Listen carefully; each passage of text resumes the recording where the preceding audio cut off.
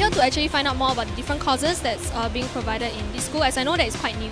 Yeah, so I'm interested in what kind of new offerings that they have. I think it's quite a refreshing look, and I personally like the facilities here. I also feel it's very ventilated.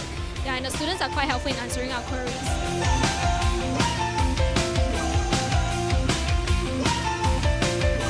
I think that SUTD has a lot of options and seems like it really invests in its students a lot. I was hoping to see what it had to offer, and it seems like a very nice environment. The students are very friendly. There's a lot of activities to do. Wherever we went, the people were very willing to answer the questions that we had. And it was quite interactive, you know. If I needed to know something, the student as well as the lecturer were very open about it.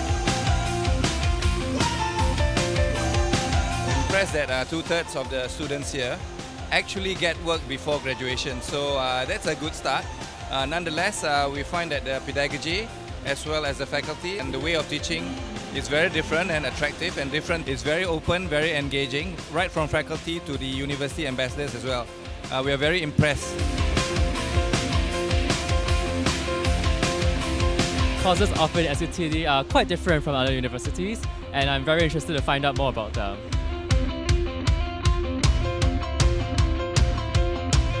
It's really been quite interesting because I wouldn't think that it would be so hands-on in allowing us to do all the prototyping, right, making your own chair. So I thought it was quite a cool open house experience. Usually it's more information, they don't really let you do stuff and experience the stuff. So it's been really quite interesting.